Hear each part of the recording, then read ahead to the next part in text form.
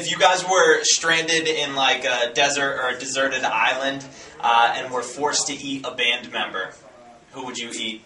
Nice. I think we know this one, guys. 1, 2, 3, Kendall! Me?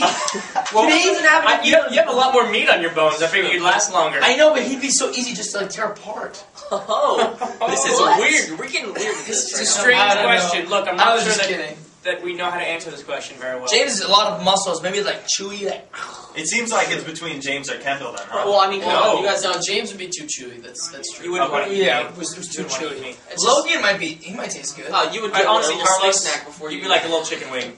That's true. Delicious. Like 140 pounds. So I guess it's me.